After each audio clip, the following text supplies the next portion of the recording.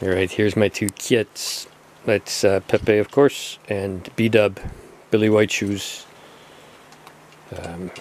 Having some chow. I was just going to show you real quick. First of all, I haven't shaved my head since August 12th. So tomorrow will be 3 months that I haven't cut my hair. So that could get really crazy. So the main thing is, back also 3 months ago, I put bentonite clay in here. And we've had quite a bit of rain lately. And that rock at the back, this is the first time it's been underwater without me getting the hose and filling the pond. So I'm pretty impressed. So if it has a leak, it's very, very slow or not at all. I guess that wouldn't be a leak, would it?